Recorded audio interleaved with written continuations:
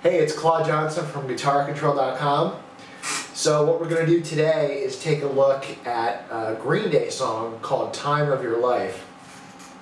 So first I'm just going to show you a couple things that I haven't gone over in any of my previous online videos, and then we'll look at the whole song in the second part. So the first thing is I want to show you a new chord, which is C add 9, okay? So it sounds like this. Very beautiful chord. So it's not one of the basic chords, but it's actually not that hard to finger, okay?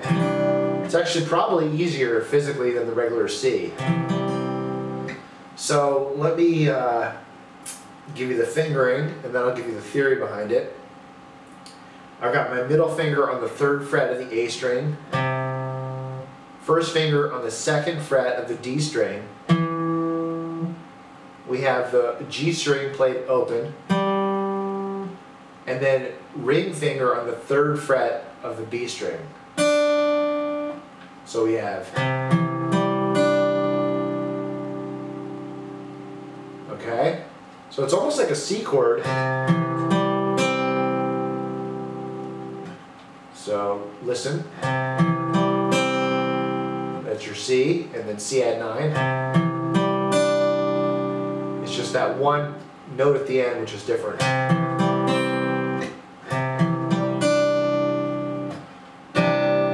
So that gives a little bit more complex character because we're using 4 different notes instead of 3 different notes in a C major. So just to give you a little bit of the theory, a major chord is going to have root, major 3rd, and 5th degree, which is based off the major scale, which I'm not going to go into right now, but as you learn more about this stuff, it'll become very clear. Okay, so when I play this, what I'm really playing is root, major 3rd, 5th, and then the octave. Or if I name the notes, it's C, E, G, and then C again.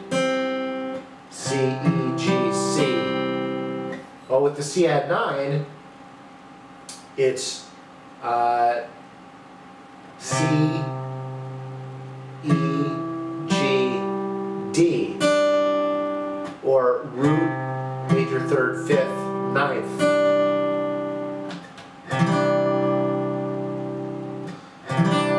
So why do they call it a 9th? Well, if you count up the major scale, C major scale. So if you go 1, 2, 3, 4, 5, 6, 7, 8, 9, that's a D, okay?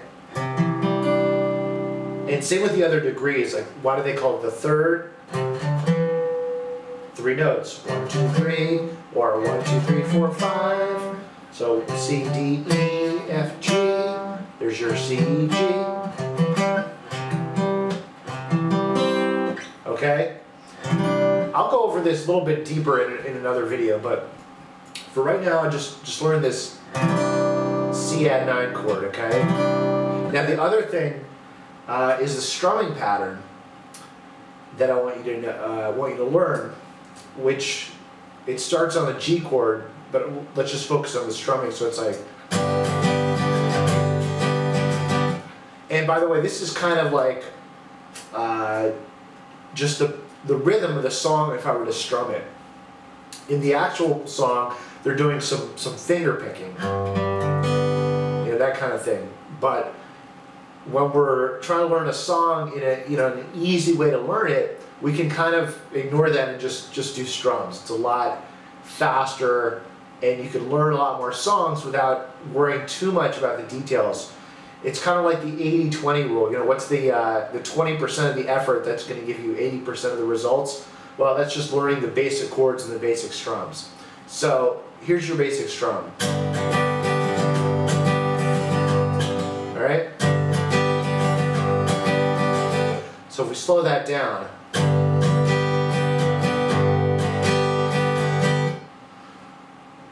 and there's always 2 ways to learn a strum pattern. One is just to listen and play with your ear. It's probably the easiest way for most people.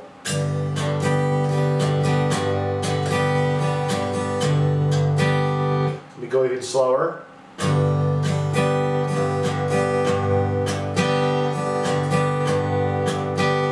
So if you have your guitar handy, you can strum along with me.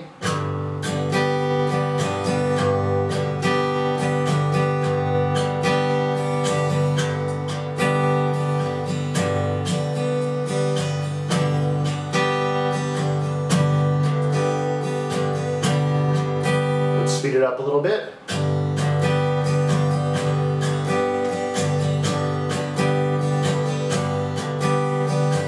And let's go even faster.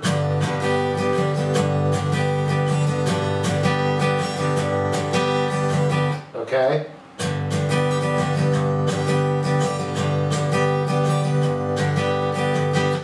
Okay, so I said there was two ways, and I just showed you the first one, which is just listen and mimic, you know, follow along. The other way is to count it out. So some people like to learn this way. So this strum, if I were to count it, would sound like 1, 2, and 4 hand, okay? So how did I get that? It's like, if you count 1, 2, 3, 4, 2, 3, 4, 1, 2, 3, 4, okay? So get that first. 3, 4, 1, 2, 3, 4. And by the way, this is a great exercise for beginners. Just learn to do that, okay? Now, the next step, we're going to count the ands. So 1 and 2 and 3 and 4 and.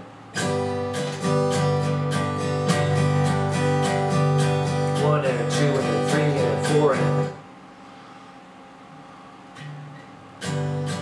Alright, so now what we're going to do, we'll skip the and on the 1. We'll just do 1, 2, and 3 and 4 and.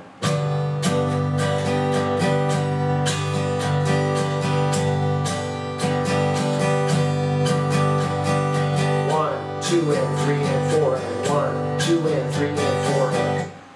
Now let's do this. 1, 2 and 4 and 1, 2 and 4 and 1, 2 and. So we're doing the 1, 2 and. So that 1, 2 and gets stretched out. 1, 2 and. So we don't even say the 3. So it's like 1, 2 and.